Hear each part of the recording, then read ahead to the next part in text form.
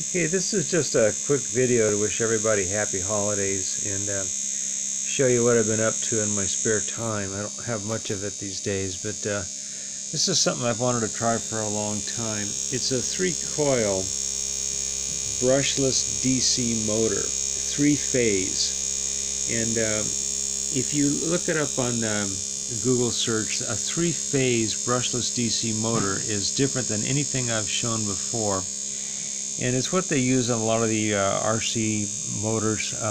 It's a controller that sends out 3 different signals at the coils in a certain sequence that gets the rotor to run. And you'd never be able to do it unless you had an electronic controller. You couldn't do it with reed switches or anything like that. But anyway, I got one running here. I'll give a link to the video of the gentleman that got me started on this. Finally, he showed a simple way to build one that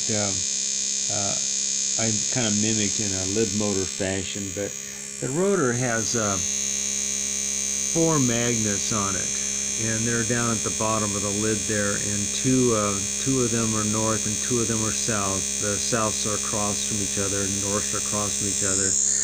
And then the coils are set up in what they call a star fashion, where the start of the coils are wired together, and then the 3 other ends are put into the controller here. And this is the speed controller right here that you can vary the speed with.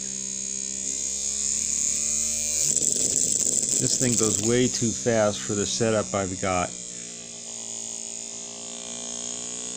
but it does function. The other thing I did with it here was I put some super caps on it so that you could see that it'll run on super caps too. And there it is running without the battery. It's just running on the energy in the super caps.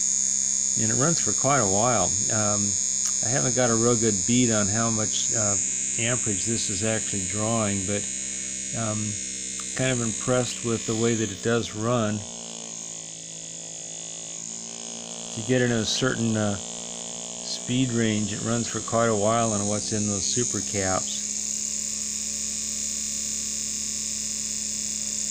But anyway, just want to wish everybody happy holidays and show you what I've been up to. This is a 3-phase brushless DC motor. Thanks for watching.